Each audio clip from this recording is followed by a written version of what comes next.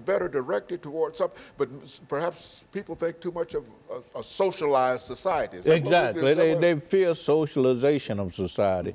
But hopefully with the appointment of Dr. Ben Carson as HUD Director of Housing and Urban Development, hopefully that will bring some changes in terms of addressing the kinds of issues that Dr. King felt were very, very important, that President Johnson felt were important, in terms of educating slum dwellers, in terms of providing health care for the poor, and in terms of providing jobs and economic opportunities for the